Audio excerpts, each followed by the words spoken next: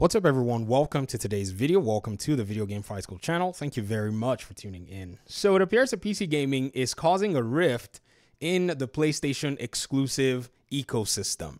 Ratchet and Clank Rift Apart is a game that for some strange reason has entered the spotlight, especially now that we got to see that the PC port is live. And I actually promised that I was going to test this whole thing out to see if the statements that were made around the time this game was about to be released for the PS5 are accurate, or if there was some clever marketing done behind all of this. I'll spoil it for you. My conclusion is they probably oversold this particular paradigm, and they ought to be careful at Insomniac, because this is one studio that's actually very guilty of making absolute statements. Like, you can't necessarily predict the future. So even if you want to make a statement that you want to use for your marketing, be very smart about it to leave room for, the possibility that your statement may be deemed incorrect by factors changing. Now, what all is going on? The magic SSD of the PS5. Apparently, back in the day when this game was being marketed, it appeared the news articles were going all over the place saying that Ratchet and Clank Rift Apart could only happen through PS5 SSD.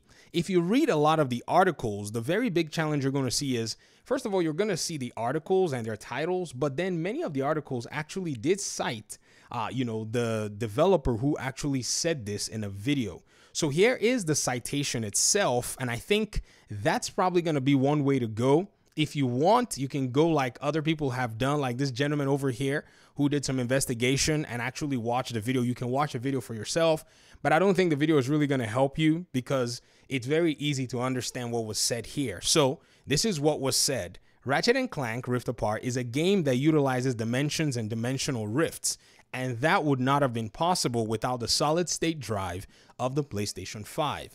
The SSD is screamingly fast. It allows us to build worlds and project layers from one place to another in near instantaneous speeds. It is an unbelievable game changer in terms of we can now do gameplay where you're in one world and the next moment you're in another. So look at the technical mentions here: near instantaneous speeds, wildly fast, SSD of the PS5, and so on and so forth, and saying not been possible without the solid state drive of the PlayStation 5.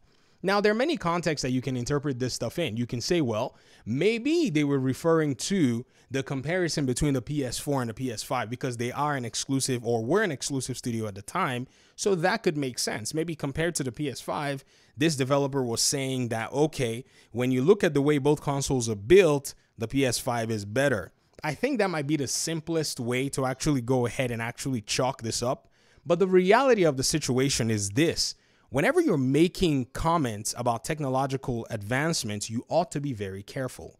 I did two tests with this with two of my builds. Now, these builds are production builds. I use them for game development and all kinds of interesting stuff that spans beyond gaming. And so, yes, this is not the typical rig for most gamers, but I will game on it, and sometimes I will do some, testing like this.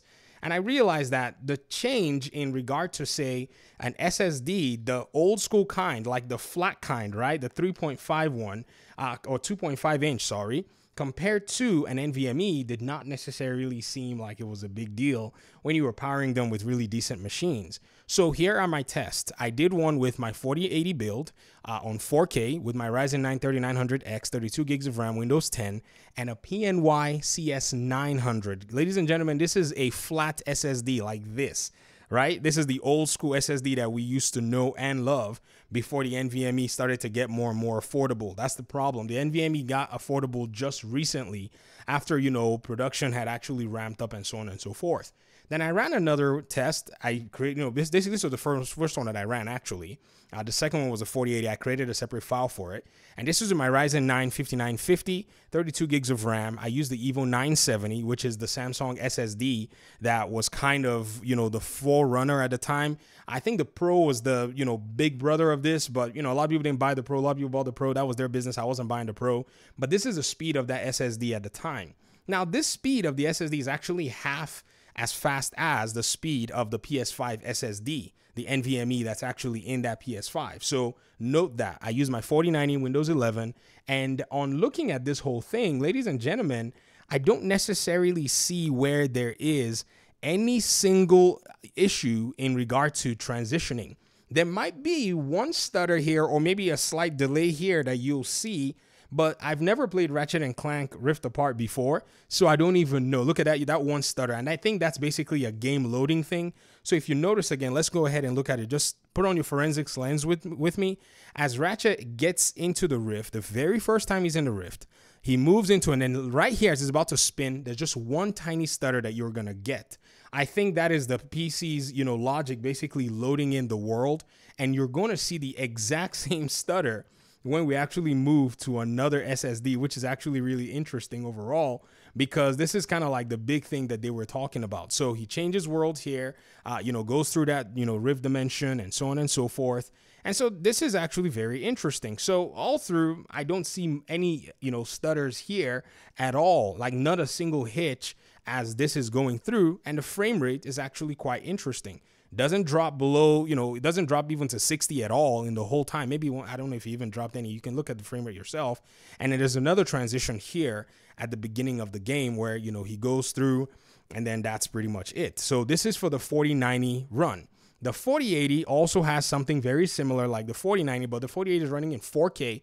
I have DLSS on, and when we look through again with that transition as he goes through the Rift, let's take a look at it real quick, but this video is actually slightly different. Okay, so the guy goes first, and then Ratchet goes through, and then you're going to notice where he's spinning again. Boom, that same spot right there. There seems to be something loading, and these are two different computers with two different hard drive types, and you notice that this particular hitch with all of the juice and power that these PCs are running on seem to be there. So this is a configuration thing from the PC, not necessarily, in my opinion, speeds that you could actually really differentiate. So if we actually start breaking it down, you'll realize that Insomniac made an absolute statement, which is a very dangerous thing to make. And this is when I actually posted on Twitter and said, I wouldn't say Insomniac lied, and this is my conclusion. But they used clever marketing based on the available knowledge that was out here at the time. And it's hard to conclude their intent. And this is why you have to be careful with absolutes. Just like they said, Spidey was never coming to PC. Many of you may or may not remember, this is a response that they actually gave to somebody and said, it will never appear, this is in regard to Spider-Man, on Xbox or PC. It is a permanent PS4 exclusive. I think they were going to say published, or they said publisher, by Sony Interactive Entertainment. Even in the face of all of that, I remember, I never even saw this tweet. I remember just being on my own. I was not even on Twitter at that time. I made a video back in 2018 where I said why Marvel's Spider-Man should be on the PC. And I made a discussion which was based on empirical data about the number of PC gamers and US gamers overall, and how I thought Sony was leaving money on the table, and it made sense that they actually did bring their game to the PC platform. Now, many of you already know that Spider-Man on PC, not only one Spider-Man game, but multiple Spider-Man games have become a reality when it comes to this particular conversation. You can't necessarily say that, oh, this is a never, or this is a definitive, or whatever you may call it, because at the end of the day, you're going to look, really silly if you don't, leave room for possible errors or for possible changes in things along the line. So what do we need to conclude from here?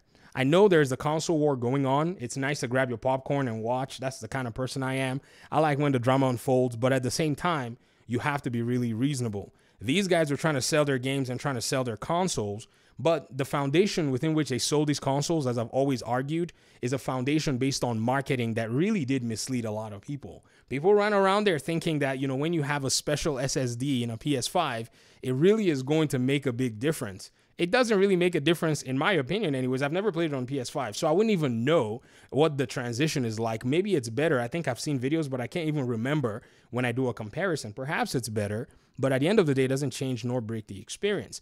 Now, people have also gone ahead to test this with even less powerful builds. I remember there was a YouTube channel I saw, or they were posting tweets here from a YouTuber doing it on a 1660, using an RTX 2060, and even some other GPUs, but again, PCs process games very differently. This is a very, very interesting paradigm. And again, I think these consoles have just come full circle. There's no need for us to start to say, oh, the PS5 does this or whatever it is. you have what you have, and your limitations are your limitations. That's just exactly what it is. Maybe if I had a similar hard drive at the same speed as the PlayStation 5, I would probably have a smooth experience. But then many of you remember Digital Foundry also saw that there were a few hitches when you were transitioning through the world. And even that hitch that I showed you guys in this video is one where Digital Foundry actually, did experience, because I think it's just the way the PC loads the world of the game. It's just, something really interesting. And they call it, I think it may also be called something direct memory or something like that. PCs have a different way that they process data compared to the way consoles would do it. PCs have other background tasks that are running. I'm running this game, on my, production builds where I'm using the studio drivers. There are all kinds of different, circumstances within which PC gamers play. So we have our conversations differently. And I recommend that a lot of folk out here that are talking about this be very, very careful who they're listening to. Look at the metrics, look at the analysis, look at the benchmarks on PC, and kind of see for yourself. Because if you go listen to, say, people that are talking about this stuff like Reforge Gaming, or people who really lean one side to the PS or to the Xbox side, you may not necessarily get the full details, nor would you be able to form, a more neutral conclusion at the end of the day. But by and large, this has reduced my trust in, again, studios whenever they're marketing their games, because at the end of the day, it seems like they're going to say what they see to be beneficial to selling their titles. It's not necessarily what is the exact fact in that regard. Now, the next thing would be to probably try to put an SSD like this, $70 SSD that I used to test it. The 970, I said the 970, the CS900, which is the old school NVMe SSD in a PlayStation 4. Now let's see if the PlayStation 4 can actually run it with that SSD and what the experience will look like. But I don't think it's going to happen unless you take like an old school build that is somewhat comparable to a PlayStation 4 and then put in an SSD and then see if it's actually going to run, an SSD SATA. That's probably going to be the next test that someone's going to pull off. But I don't really have the time to start, digging up parts and, trying to do something like that because, I have a life. But anyways, this is my opinion so far, my conclusion. Let me hear your thoughts in the comment section.